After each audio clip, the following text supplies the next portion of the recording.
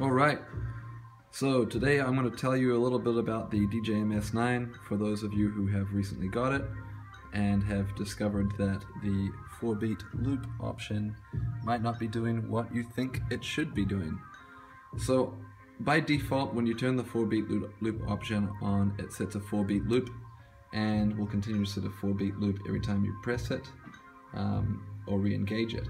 Now for some people that's not what they want. So in this case, all you need to do to get that working right is go to the setup menu,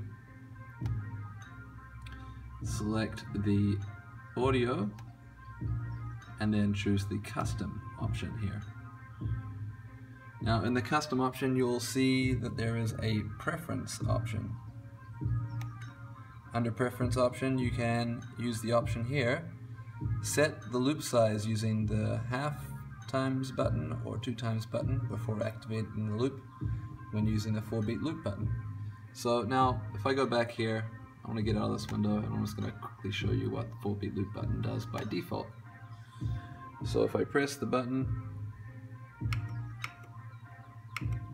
it sets a 4-beat loop every time, 4 beats. Now if I change that and I turn it off and press it again, it sets it back to a 4-beat loop. So most people typically use the 4-beat loop to set a loop that may be not 4 beats, myself included. So I don't want to set a 4-beat loop now. What I want to do is I want to set it so whenever I change it, it remembers whatever I have it at. So I will go here to preference and I will enable that option.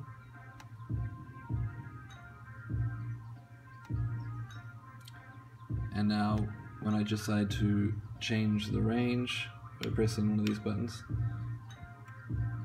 and I turn it off, it'll remember that.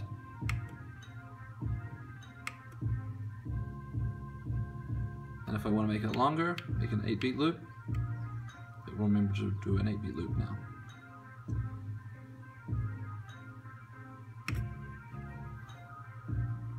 Which is exactly what I want. Hope that helps. Matt P signing off.